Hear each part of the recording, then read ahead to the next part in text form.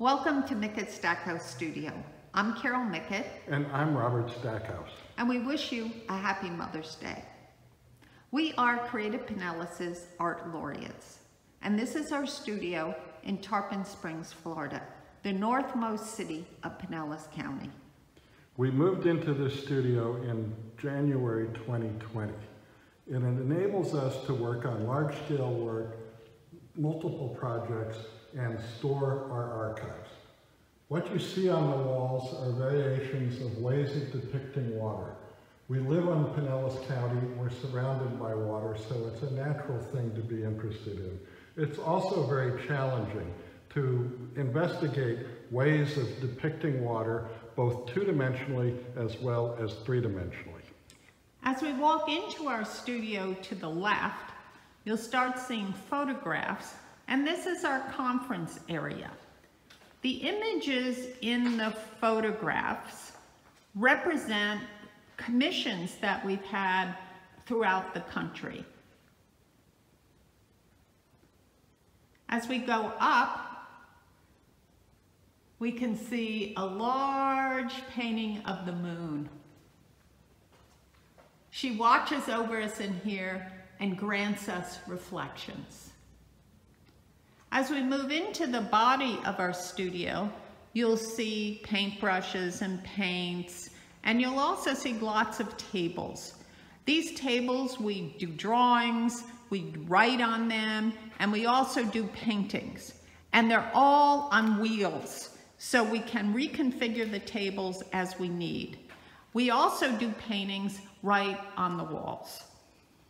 What you're looking at is a large watercolor painting called Currency, and it's a map. You can see the latitude and longitude, some of the city place names, and in the center is the dynamic of what goes on in the Gulf. This is also a wall.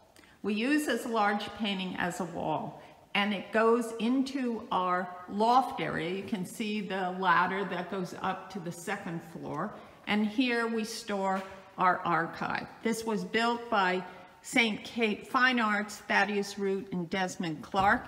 And as you can see, behind the painting, the wall, is a storage area with tools and canvas and stretchers and many, many other things. As we go back out into the studio, there's another shot of the studio. We're going to go to this larger painting. And as we do, we're going to go past paints that we have laid out, acrylics, all the colors that we can easily choose. And you can see there's little buckets that we put the paint in when we're working. Let me go out here and go over this painting, which is very important to us. This is called There, Here, There/Here, and it's about global and local responses. And the Gulf of Mexico is the blue, and the white area is the land around it. You can see the Yucatan Peninsula. The blue ribbons that are going off the canvas are the currents of the world's water. So they are depicting a global sense, and the Gulf of Mexico is a local sense. So this is about the troubled waters, about our troubled environment, in that the water is gaining too much CO2, it's getting too high, it's getting too toxic. And so you have the tarpon jumping out of the water. And what this does in this time of COVID-19, it shows that we're all connected, both locally and globally. As we move further into the studio, here to the left is a painting called An Imbalance of Fire. And it's also showing that the waters of the Gulf, of the Bay, and of all the oceans in the world are too hot. Of course, there isn't fire coming out of them, but there might as well be. Our goal, of course, is to have a balance so that our waters will not rise, our hurricanes will not intensify, and the life that lives in the water will flourish.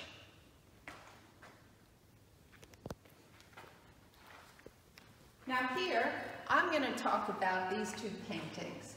As you can see, they have a rich green background and they have glimmering gold and silver trees. These are icons and they're meant to be honorific. We honor these two trees, the mangrove and the live oak, because they absorb large quantities of CO2 which traps heat in our water.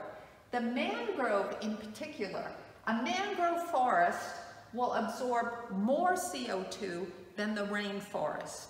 These are prolific in Pinellas County. We want to cultivate them. We want more of them because they can help our lives and the rest of the lives in the environment.